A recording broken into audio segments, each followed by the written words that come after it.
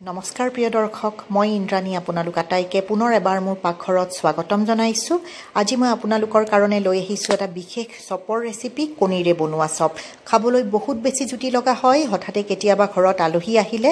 বা আবেলিৰ চাহ কাপৰ লগত কিবা এটা স্পেশাল বনাই খাবৰ মন থাকিলে আপোনালোকে এই চপ বনাই খাব পাৰিব সৰু ল'ৰা ছোৱালীৰ টিফিনত দিলেও একেবাৰে সৰু ল'ৰা ছোৱালী কেইটা খুশ হৈ যাব ইমান বেছি জুতি লগা হয় এই চপৰ ৰেচিপিটো আশা ৰাখিছো ৰেচিপিটো ভাল পাব বুলি গতিকে লাইক আৰু শেয়াৰ কৰিবলৈ নাপাহৰে যেন যিবোৰ দৰ্শক আজি প্ৰথমবাৰলৈকে মোৰ চেনেলত আহিছে এইদৰে সুস্বাদু ৰেচিপিবোৰ চাই থাকিবৰ কাৰণে অনুগ্ৰহ কৰি মোৰ চেনেলটো সাবস্ক্ৰাইব কৰি ল'ব আৰু ওচৰতে থকা বেল আইকনটো দবাই দিব যাতে মই আপলোড কৰাৰ লগে লগে ৰেচিপিবোৰ আপোনালোকে গম পাই যায় আৰু চাব পাৰে আহক তেনেহলে বনোৱা আৰম্ভ কৰো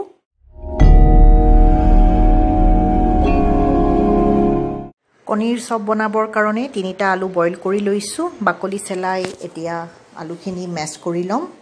পটেটো মেশাৰৰ সহায়েৰে আপোনালোকে হাতেৰেও পিটিকিব পাৰে খালি অকণো যাতে টান হৈ নাথাকে ভালদৰে পিটিকি ৰেডি কৰি পেলাব এটা মজলীয়া আকাৰৰ পিয়াজ মিহি মিহিকৈ কাটি ইয়াতে যোগ কৰিছো সোৱাদমতে নিমখ দিছো এটা কেঁচা জলকীয়া মিহি মিহিকৈ কাটি দিছো ভিতৰৰ গুটিবোৰ পেলাই দিব বেছি জ্বলা নিবিচাৰিলে জলকীয়া নিদিলেও হ'ব আৰু এমুঠি কেঁচা ধনিয়া মিহি মিহিকৈ কাটি ইয়াতে যোগ কৰি ভালদৰে মিলাই দিম সৰু ল'ৰা ছোৱালী খালে জলকীয়া নিদিব এতিয়া আধা চামুচ সৰু চামুচেৰে গৰম মছলা আৰু সৰু চামুচেৰে এচামুচ আমচুৰ পাউডাৰ ইয়াতে যোগ কৰি দিছো ভালদৰে মিলাই দিম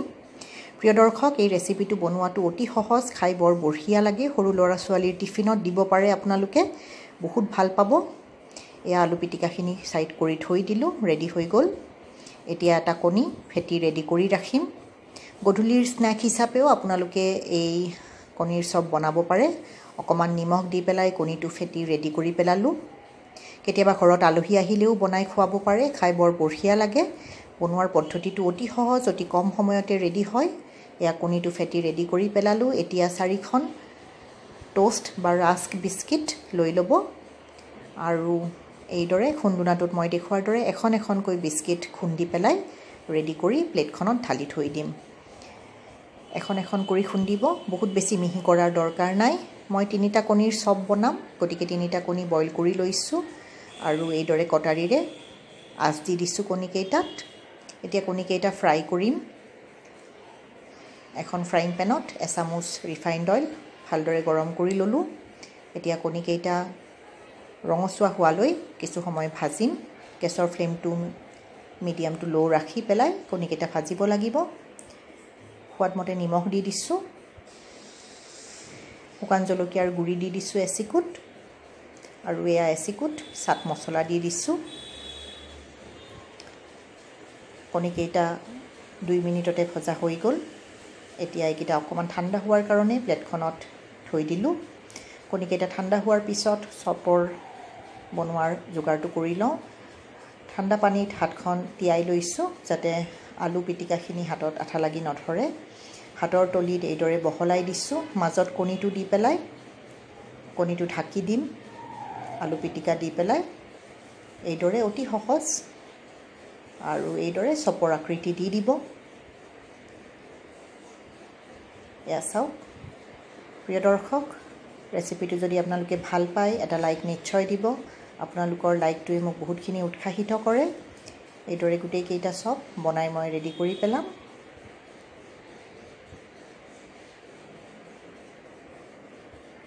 এয়া মই দেখুৱাৰ দৰে কামটো কৰিব অতি সহজ আৰু খাই বহুত বেছি ভাল পাব এইদৰে গুটেই কেইটা চপ মই ৰেডি কৰি পেলালো অতি কম সময়তে হৈ যায় একেবাৰে সময় নালাগে বেছি এতিয়া চপ কেইটা ভাজিম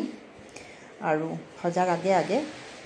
ফেটি লোৱা কণীটোৰ ওপৰত এইদৰে দি দিছো ভালদৰে লেটিয়াই দিম কণী আৰু চামুচৰ সহায়েৰে বিস্কুটৰ গুৰিখিনিৰ ওপৰত এইটো দি দিলো ভালদৰে চাৰিও সাইডে বিস্কুটৰ গুৰি লগাই দিম টোষ্ট বিস্কুটৰ গুৰি দিলে ওপৰৰ লেয়াৰটো বঢ়িয়া হয় ক্ৰিস্পি আৰু ক্ৰাঞ্চি হ'ব খাই ভাল পাব এইদৰে চাৰিও সাইডত ভালদৰে লগাই দিব এক্সট্ৰাখিনি এইদৰে জুকাৰি পেলাই গুটেই কেইটা চপ মই ৰেডি কৰি ললো এতিয়া চপ কেইটা ভাজিম ফ্ৰাইং পেনখনত সৰহকৈ ৰিফাইন্ড অইল গৰম কৰি লৈছো আৰু চপ কেইটা ইয়াতে দি দিছো ৰিফাইণ্ড অইল যাতে বহুত বেছি গৰম নহয় তাৰ মানে আপোনালোকে সেইটো চকু দিব লাগিব কুহুমীয়াতকৈ অকণমান বেছি গৰম হোৱাৰ লগে লগে চপকেইটা দি দিব নহ'লে পটককৈ চপৰ ওপৰৰ লেয়াৰটো ৰঙচুৱা হৈ যাব ভিতৰলৈকে নিসিজিব খাই ভাল নাপাব গতিকে বহুত বেছি যাতে তেলখিনি গৰম নহয় লক্ষ্য ৰাখিব এতিয়া চাৰিও ছাইড লুটিয়াই ৰঙচুৱা হোৱালৈ চপকেইটা ভাজিম চপকেইটা ভালদৰে ভাজাৰলৈকে 8 পৰা 10 মিনিট সময় লাগি যায় গেছৰ ফ্লেমটো ল' টু মিডিয়ামত ৰাখি চপকেইটা ভাজি মই ৰেডি কৰি পেলালোঁ এয়া গৰম গৰম কণীৰ চপ আজি ৰেডি হৈ গৈছে খাবৰ কাৰণে ইয়াক অকণমান চচ আৰু অকণমান কেঁচা পিঁয়াজৰ লগত মই আপোনালোকৰ সন্মুখত পৰিৱেশন কৰি দেখাইছোঁ আশা ৰাখিছোঁ অতি সোনকালে বনাই খাব বুলি খাই কেনেকুৱা পালে কমেণ্ট এটা কৰি জানিবলৈ নিশ্চয় দিব প্ৰিয় দৰ্শক আজি সময় উলিয়াই আপোনালোকে মোৰ এই ৰেচিপিটো চালে বহুত বহুত ধন্যবাদ পুনৰ লগ পাম অতি সোনকালে আৰু এটা নতুন ৰেচিপিৰ সৈতে আহিছোঁ তেনেহ'লে ধন্যবাদ